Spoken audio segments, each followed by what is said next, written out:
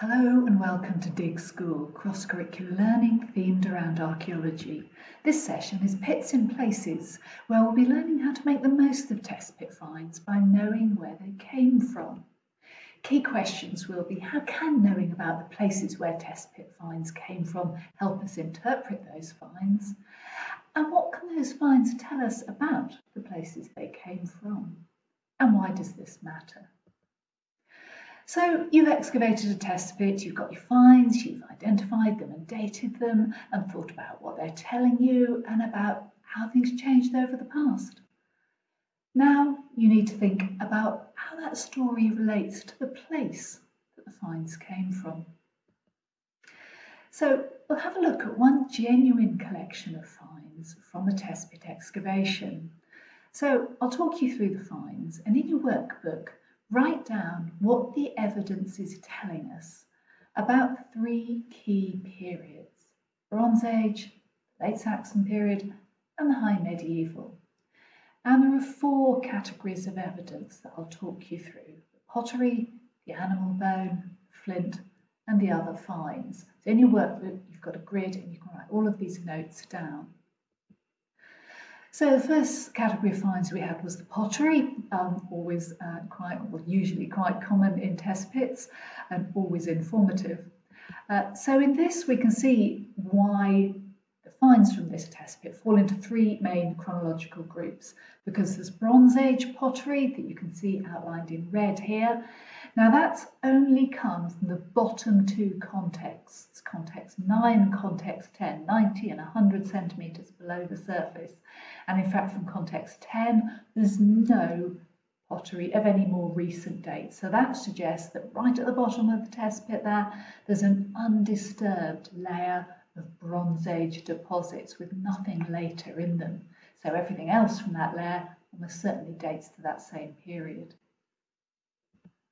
The next period we've got is represented by just three sherds of pottery, two sherds of SN, St Neots ware there, weighing just 7 grams altogether, and one sherd of Stamford ware, STAM there, weighing just 2 grams. So they're two very small sherds.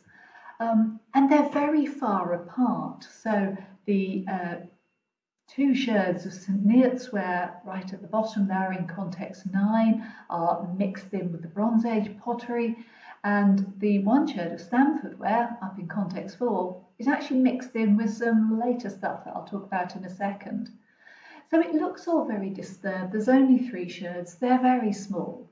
So that doesn't suggest there's a hugely important or densely inhabited site immediately at this location, but it does suggest there's something going on in the period between about 850 and 1100 AD, that there's something going on, probably before the Norman conquest, not too far away. And actually the Stamford ware is above average quality pottery for that period, so it might be quite an important sort of site. And then the vast majority of the pottery dates to the High Medieval period. And you can see in the date range column on the right hand side there's a whole series of contexts that have a date range of between about 1100 to 1200. That's contexts 8 and 7. And then we've got contexts which have a date range from 1100 up to about 1400. That's context 6 up to 2. And then the final context dates from about 1150 up to possibly as late as 1550. But actually that sherd of LMT in the right hand column, that's late medieval transitional ware, that could go as late as 1550, but it could be as early as 1400. So those 4 sherds could be as early as 1400 or as late as 1550. But when we're looking at those other columns, the EMW, the early medieval ware, the HED, Headingham ware, the HG, the Hertfordshire Grey ware, they're all present in large numbers and in contexts where there's nothing much later as well. So that suggests we've got layers where we've got undisturbed medieval deposits, where everything else in those layers is going to date to the medieval period, unless it's grubbed up something a bit earlier, because there is that sherd of Stanford ware that might be a couple of hundred years earlier. Some interesting finds from there are the Surrey whiteware that you can see. There's 7 sherds of that, and that again is above average quality pottery, suggests that there's something a little bit above average in terms of importance and the wealth of the people there. So that's what the pottery is telling us about those 3 periods. We can then look at the animal bone, and here we've got that divided up by species running down, and the context of the test bit are listed across the top of the columns there. So going through those 3 periods again, starting with the earliest first, that's the Bronze Age layers, or the layers with potentially Bronze Age pottery in them, outlined in red there. Context 11, below context 10, didn't have any Bronze Age pottery in it, but it's below it, so it must be either the same date or earlier than it. And we can see there's, well, context 9 and 10, there's a bit of cow bone, there's a bit of sheep bone, they're the most common domesticated animals found. And then there's a few fragments of sheep-sized bone as well. So we can get some idea of a farming community rearing sheep and cattle. The context that produced the Anglo-Saxon pottery, of course, wasn't much, and they were very thinly spaced, so it's quite possible that none of this bone dates to that period at all. The earlier stuff could be Bronze Age, and the later stuff could be High Medieval. So we can't really say too much about that.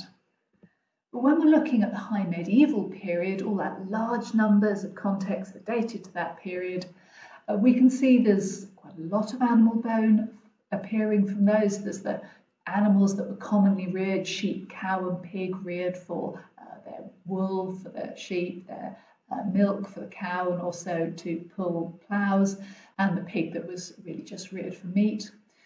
But we can also see some quite unusual bone as well. So there's there's some chicken, which is quite common by this time, but it's not native to Britain, and in fact it only actually appears after the Roman period. So we can see there isn't any of that in the Bronze Age layers because they hadn't appeared in England at that time.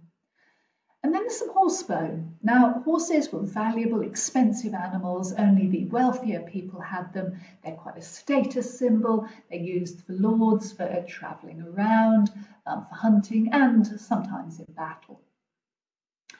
So we have a hint of a slightly higher status sort of tendency in the High Medieval period from that horse bone, rather the same as that Surrey whiteware hinted at a bit of higher status there.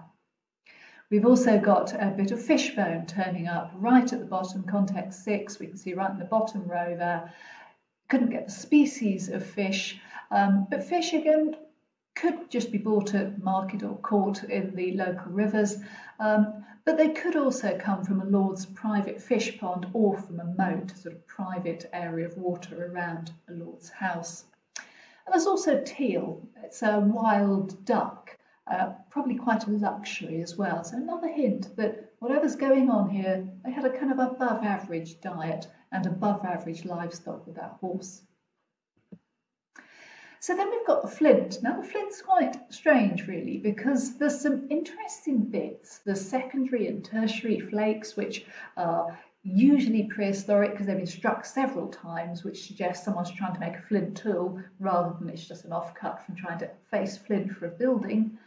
And there's also a blade, which is definitely a manufactured prehistoric item. It's a blade probably used like a knife, a long, thin piece of flint. But they're all coming from quite high levels above most of that prehistoric pottery. So all of those flints are seen to be mixed up with later material. So probably in the same way that the Saxon pottery has got moved up, perhaps from someone digging down at some point, so it looks as the flint. There's also quite a lot of burnt flint as well, which suggests either prehistoric cooking, brewing, or possibly cremation of bodies. And actually, it's unusual to have as much pottery as we had from those lower contexts. In fact, the vast majority of test pits don't produce prehistoric pottery at all. Only about 2 in 100 will produce any prehistoric pottery, so it's very uncommon. So it's just possible with that burnt flint and that blade that what we've got is a prehistoric settlement nearby, or possibly a cremation, given that we've got that burnt flint and quite a few bits of it as well. And then we've got the other finds. So again, these are listed by context, starting with the oldest. We can see we've just got bits of charcoal and perhaps bits of shell, perhaps signs of fires. Into the medieval period, we've got quite a lot of oyster shell, very commonly eaten, usually freshwater oysters. They're too far from the sea to be saltwater oysters. They go off quickly and things didn't move around quite as fast as they do today in the medieval period. And we know these layers are medieval because we can date them from the pottery. There's also some burnt wattle and daub. Now daub's used for kind of plastering on the walls of timber framed houses. The fact it's been burned suggests perhaps that timber building burnt down, or perhaps it was near a fireplace, or even perhaps used for an oven. So it suggests perhaps there's cooking going on in a perhaps outer detached kitchen. The really interesting find from this is the metal arrowhead, which you can see in context 3 under the metal column. Very, very uncommon. We've only found 1 or 2 of these in 2,000 or 3,000 test pits that we've dug. So that's very uncommon. They're used again in hunting or warfare, and usually suggest a high status elite site again. So that's just breaking all those finds down by those periods that we talked about before. So that's a summary. Now you've had a chance to write down what is going on in those 3 distinctive periods from each of the forms of evidence. So just take a few moments now to check you've got the key points of the story from each period. Remember that in the Bronze Age we've got an unusually large amount of pottery for the period, and perhaps hints of burning, possibly a cremation, perhaps a settlement, possibly both. In the Anglo-Saxon, late Saxon period, we've got very little pottery, but some slightly higher status stuff, suggesting there might be a higher status site not too far away. And then in the High Medieval period, we've got a lot of pottery suggesting dense occupation. We've got finds of all different sorts from the bone and from the metal finds and from the pottery, suggesting it's an important site. And the sheer density of pottery also suggests there's been a lot going on there. So just check you've got all those points written down in your booklet. So what we're going to do now is think about where those finds came from, because this is about understanding finds from the test pit within the place that they come from. So this test pit, Mel 1329, is excavated in southern England. You can see the balloon marking the spot there. And you can see the place that it came from. The arrow points to the precise location where that test pit was excavated. And looking in really close up, there's the actual location of that precise test pit. Now we can look at that and see some evidence for what's going on there. So we can see the test pit's in somewhere that is today a quite big village. We can also see that the test pit's at the very north end of that village. So it's in part of a village, but it looks like it's kind of on the edge of that village today. We can also see there's a stream, that's the River Mel, circled there. So the test pit is on the edge of a stream. We can also see there's a church there, the parish church, but the whole parish that this village is in the middle of is also situated quite close to that test pit. We can also see there's a manor farm there with sort of antiquity style writing, suggesting that's quite old. And there's also moats marked there. And in fact, we can see on the picture on the right hand side showing the detail of where the test pit is, that actually it's in a moat. Now you can see that moat, it's a sort of lozenge shaped feature shaded in grey. And moats are high status, ditched enclosures that in the 12th and 13th century, particularly 13th century, 1200s, very fashionable for lords to sort of dig around their residences. They showed them off nicely, reflected them in the water, they provided a bit of defence, and they also provided somewhere to keep fish, so you've got a bit of fresh food conveniently close to your house. So we can see that we've got some evidence just looking at the landscape about where that pit was that helps us put the finds into their give them more meaning. There's a hint from the finds at their higher status, but actually that moat also suggests its high status, and the fact that it's close to the church suggests that it might even be tied into the high status site is close to the church. And of course that Bronze Age settlement has been on the edge of the river. Then we can look at evidence from historic buildings. We've noticed that sort of antiquity style writing, but actually we look at the listed buildings index, and in fact the address is at the bottom there, so you can look at that for anywhere that you might be digging a test pit in. We can look at the 4 closest buildings to our test pit, which is marked with a red star here. The one that's the arrows pointing to there is an early 16th century house, so from perhaps 1500 to 1550. Just about perhaps the same date as that very last piece of late medieval transitional pottery. We can see that the other building is quite a lot later, mid-18th century, 1750s perhaps. It was a granary, it's been converted to a house now. Then we can see the parish church there. Well, the earliest building there dates to the middle 12th century, the 1150s perhaps. 50 years later, the nave and the west tower are either added or rebuilt. In the 14th century, windows are added, and in the 15th century, again, there's more work done, extending the south aisle and the porch. So we can see the period at which the church is being built and enlarged. Very much the same sort of date as the vast mass of that pottery from the test pit, which again, looking at those dates, is from the 1100s, 1200s and 1300s, with very little much later. And then the last building is the mill there, dates to about 1740, extended in about 1840. So that's giving us a bit of historical context from the buildings. So we've looked at the landscape, we've looked at the buildings, and then we've got a bit of historical evidence as well. And researchers who've looked at that have come up with the suggestion that the church may well be older than the earliest fabric, which, if you remember, was dating to the 12th century. The earliest documented date suggests about 970, but they're suggesting it could be earlier than that. And certainly by the time you get to Domesday Book in 1086, the church is recorded there, which is unusual, which suggests it's quite important. And it's a minster, which means it might have been one of the earliest churches to be built.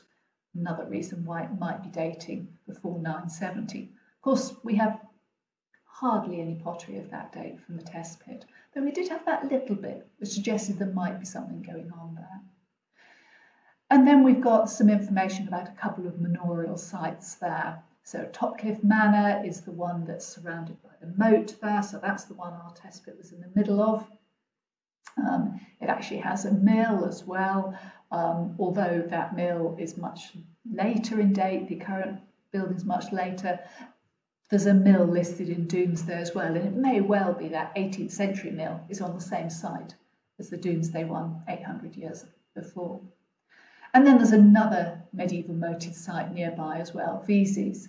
That again, we've got documentary evidence that the owners were granted permission to build a chapel, but actually the ruins of the house stood there until the 20th century, but are gone now. So we've got a bit of a feeling of several quite high status buildings all clustered in this very northern bit of the settlement there. So just have a think now and note down how this question of putting the pit in its place actually helps us understand. Have a look back at your What's the Story notes about what the finds were telling us, and then just note down your thoughts about what are the test pits finds from Meldreth telling us that we don't know from the landscape, the buildings and the history. And then turning the question the other way up, what are the landscape, the buildings and the written evidence tell us that we can't tell from the finds? So have a think about that, and if you want to spin the tape back to check your thoughts, you've got a chance to do that now. So make sure you've got those answers written down, and then in part 2 we'll look at another way in which putting test pits in their place can help us understand.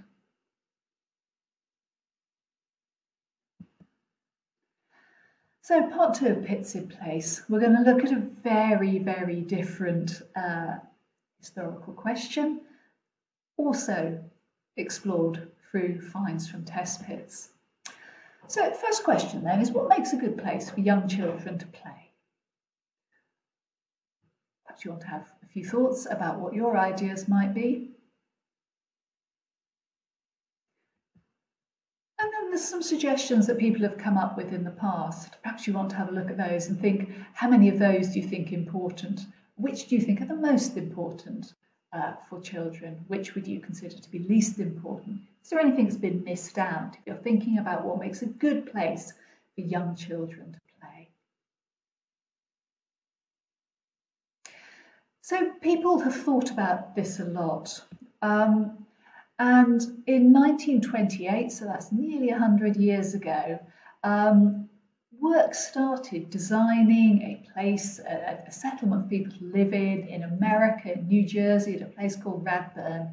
And this specifically aimed to be a good place for children to live. They wanted to nurture healthy communities, providing open communal spaces, community centres, play areas and shops. And they wanted to separate pedestrians, people walking around and children playing, away from cars by facing the houses onto pedestrianised paths rather than facing the houses onto streets that cars could drive up.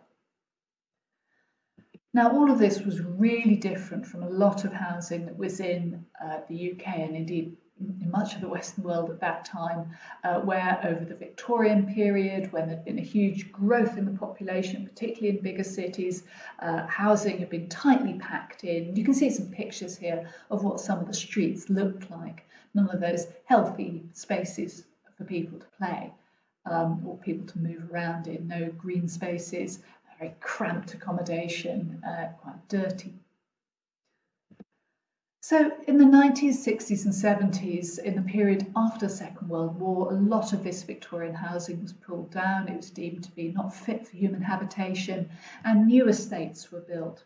And many of them were based on Radburn-inspired ideas, this idea of open space, pedestrianised layouts, at a period, of course, when car use was growing hugely in the 1960s and 70s.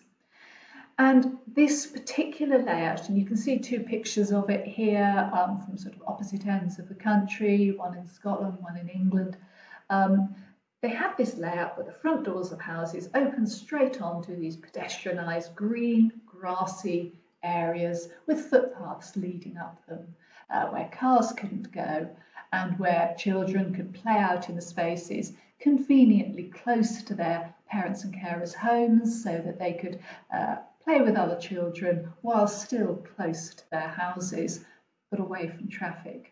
And by the time we get to 1979, this is described as a conventional and well-tried variant of Radburn housing. It's the very standard way of laying out houses, and it's very widely used across the UK at this time. But it is challenged. By the time we get to the late 70s, people are starting to say, actually, it's a mad scheme. Open planned housing, streets are replaced by empty spaces, community and the individual are abolished, which doesn't sound good. Other commentators are saying that either something was wrong with the people or something was wrong with homes because people didn't like these sorts of estates. And this is a criticism that's applied to the sort of estates that those Radburn estates were included in that category of these 1960s and 70s new housing estates. So the inquiry for you is to find out whether those pedestrianised communal Radburn type greens of those 1960s housing estates, did they succeed actually in their aims of providing outdoor spaces for children to play safely with children from other families? Or did they fail to achieve those aims and become neglected, littered spaces that children shun and no one wanted? So you've got the two different things. You've got the aims of the Radburn planners inspired by Radburn in New Jersey, and then you've got the criticisms that were levelled at the whole layout. Which of those do we think is true? Well, we're going to look at one particular case study, and you can have a look at the evidence and make up your minds how that might answer your inquiry. So this is an estate in Lincolnshire in the centre of the country. You can see a map of the place it's in today, Gainsborough, which is just on the border between Lincolnshire and Nottinghamshire, very much in the middle of England. You can see an aerial photograph of it. And it's very much one of these pedestrianised layouts. So you can see here, here's the estate, and the green area is the area where there's no through roads. The red dotted lines show the areas where traffic could actually go right through. The yellow dashed lines show areas that were dead ends just for cars to get access to garages. And the green area is all of the area that's effectively covered by this pedestrianised estate. And we dug not one, but lots of test pits across it. And here you can see the distribution of them. Around half of them were on Radburn greens, those are the ones coloured green. Some of them were in enclosed back gardens, those are the ones coloured brown. Others were in the school playground, those are the ones coloured red, which were sort of outside the pedestrianised area, but within the school playground. And then there are a couple that are actually on grassy areas, but that weren't pedestrianised, grassy areas that were close to roads. There you can see how those test pits fit over that aerial photograph, and you can see how those test pits are sitting over those green Radburn greens, just like the one you can see in the picture there. So this is one of these test pits. Just have a look at this, have a look at the picture of the finds, and have a look at the list of the key finds there. And just note down whether you think any of the finds from that test pit suggests the green was used by children. What is that evidence? And what do you think children might have been doing there?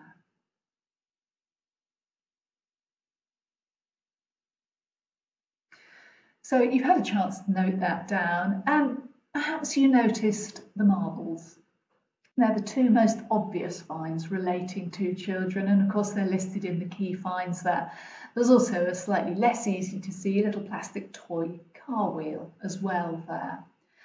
And those finds do suggest the green was used by children, because marbles and cars are played with by children. So there is a hint that there are children on that estate, on those areas, on those green spaces. But of course, there were lots of test pits dug there. So while the one test pit can tell us about that one particular space, with lots of them all on that same estate, we can look at the bigger picture.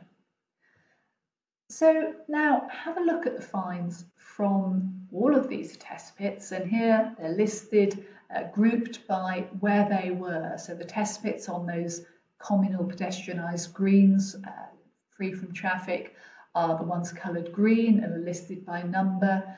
The ones in the back gardens are coloured brown, the ones in the school are coloured red, and the ones on the green spaces nearer the roads are coloured in blue. So mark on your map which test pits produced any evidence for children's toys. And these are bits of marbles or bits of other bits of remains of toys, plastic soldiers and so on. Have a look at them in a minute. In the meantime, mark on your map where the toys were coming from.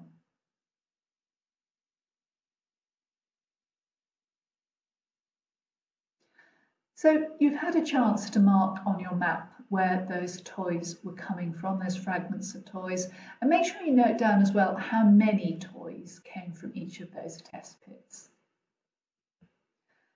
So looking at the map here, this is exactly the same area of the state. You can see the test pits there, the same numbers as the actual test pit numbers there.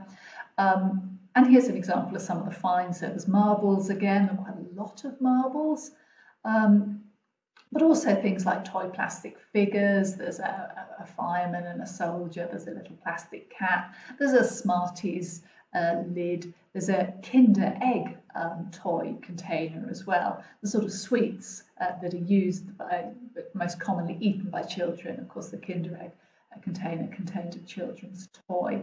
So that's all stuff that we think quite confidently can be related to children. And in showing the distribution of them, what I'm going to do is the test pits have produced sort of below average numbers of finds, but some children's toys are shown in light colour, above average is shown in dark colour, and well above average is very dark. Again, using that same colour coding: green, brown, red and blue. So you should already have marked this up, and you should have been able to see whether the Radburn greens are producing children's toys or not. So if they weren't used for children's play, we wouldn't expect them to be producing much in the way of toys relating to children's play. But of course, when we map those finds, we see that actually the vast majority of the toys are coming precisely from those Radburn greens, from test pits that are coloured green. And in fact, we can see nearly all of the test pits on the greens are producing children's toys. Surprisingly, only one of the test pits in the school playgrounds produce any children's toys. Neither of the ones near the road, neither of the blue ones, produced any children's toy finds. And the back gardens produced average or above average amounts, or in one case actually produced no children's finds at all. The presence, therefore, of that many toys on that many test pits strongly suggests that those greens were used by children for play. We've got so many finds from there that we can be really quite confident that children were using those greens for play. So your inquiry was, did the pedestrianised communal greens achieve their aims of providing outdoor safe play space for children? Or did they fail and become neglected, ignored spaces that children shunned and no one wanted? So take a few moments now to write your answer to that question and your evidence, the reason for why you've come down with the answer that you have.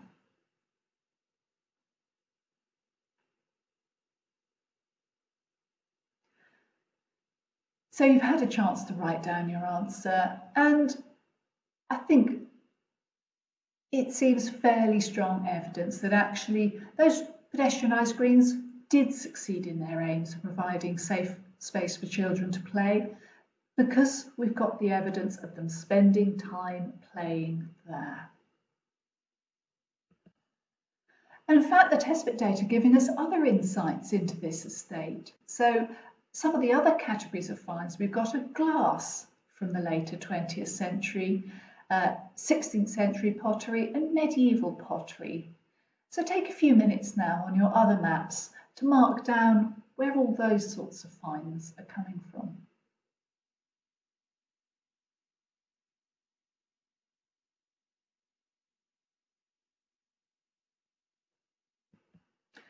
So you now had a chance to look at other sorts of evidence. Now, the 20th century glass is an interesting sort of category of evidence to map, because that will also tell us something about whether people are looking after those Radburn greens properly. Are they throwing their rubbish away on it? Glass is the most durable sort of rubbish, or actually are they not? And have a think about what your mapping of the evidence has told you about that. And then here we can see the pattern, and actually it's the complete opposite of the toys. Whereas all the toys were turning up on the Radburn greens, all those green test pits were showing up quite strongly there. In fact, for the glass, it's the complete opposite. The back gardens are producing more of it, one of the test pits on the edge of the road, and some of the test pits in the school grounds as well. And in fact, the Radburn greens, those pedestrianised greens, remarkably little glass. That suggests they were well looked after and they weren't sort of areas of antisocial littering. So another category of find that tells us something about the longer term history of this estate. It's a great way of connecting people living on the estate with the history before the estate was built, is the medieval pottery. So looking at the data you've marked down, draw a circle where you think a medieval settlement might have been, where most of the pottery is coming from. So here's my map of that. And that's my suggestion of where the settlement is likely to be closer to. There's a whole series of pits that are producing 4, 5, 6 sherds of pottery, which is quite a lot for the medieval period. So there may not be a settlement immediately there, but there's probably one quite nearby. We have no written evidence for this whatsoever. And then finally, there's a distinct category of 17th century pottery, which turned up in large amounts, and slightly surprisingly, it's mostly drinking vessels and plates. It's not the sort of ordinary storage vessels that turn up as much. There's much more in the way of this slightly posher stuff. You can see the yellow and brown stripy stuff. That's sort of a food vessel or a display vessel, and the blue bit is a drinking cup. So again, mark where you think the concentration of that was. Where's the most likely site there? And again, from looking at that evidence, you can see there's a cluster of pits in the middle there. Now, that could be a settlement of some sort, but we do actually know from the historical data there was a battle in the middle 1600s here as part of the English Civil War between Charles I and Oliver Cromwell. And we just suspect this may have been in the encampment site. We didn't find any musket balls, so it suggests it wasn't actually part of the battle, but it looks maybe like it was the encampment where one of the armies camped out, drinking and eating.